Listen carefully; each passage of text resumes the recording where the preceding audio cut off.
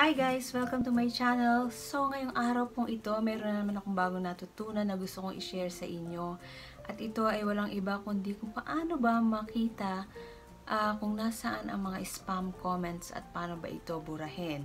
So kung kayo po ay bago pa lamang sa YouTube world na kagaya ko, ang video po na ito ay para sa inyo. So guys, please subscribe to my channel and i-click na rin po natin ang bell button para po manonotify tayo kapag may mga bagong video na i-upload ko at sabay-sabay po tayong matuto.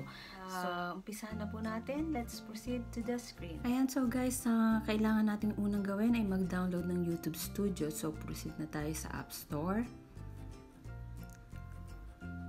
And then, i-click natin ang YouTube Studio. And then search. Yan, usually get ang nakalagay or iClouds, pero dahil meron na po ako, so kaya open ang lumalabas. Pero i-click nyo lang po iyan and then antayin nyo lang siyang mag-download. So kapag nakapag-download na po tayo, mag-appear na po yan sa ating cellphone screen. So guys, ayan na, nandiyan na sa screen natin yung YouTube Studio, pero hindi muna tayo dyan pupunta. Pumunta muna tayo doon sa ating YouTube account. Ayan. And then, i-click natin yung bilog na may picture natin sa taas, sa corner, para makapunta yan. Makapunta sa account natin at iyan ang lalabas. And then, punta tayo sa YouTube Studio. And then, i-click natin yung tatlong may guhit na yon na sa taas, na may bilog. Click natin yan.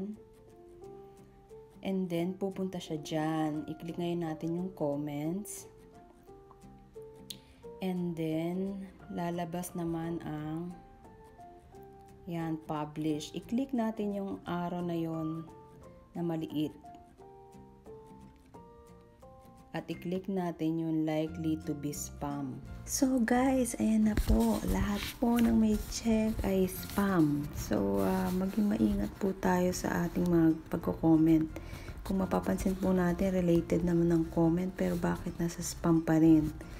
Kasi po, minsan nagmamadali po tayong mag-comment at siniskip na po natin ang video. Panoorin po muna natin ng maayos at buo bago po tayo mag-like at mag-comment, nang sa ganun hindi po masayang ang ating comment at mapapunta lamang sa spam. At isa pa po, kapag marami na po tayong report na spam, ay maaari pong mabawasan ng ating watch hour at subscriber. Worse, maaari pong ma-terminate ang ating channel. Pag-remove naman po, i-click lang po natin yung trash and then may lalabas po dyan na remove, i-click lang po natin yun. So, ayan po guys. Sana po nakatulong sa inyo ang video na ito and thank you so much for watching. Please don't forget to like and subscribe to my channel. God bless us all.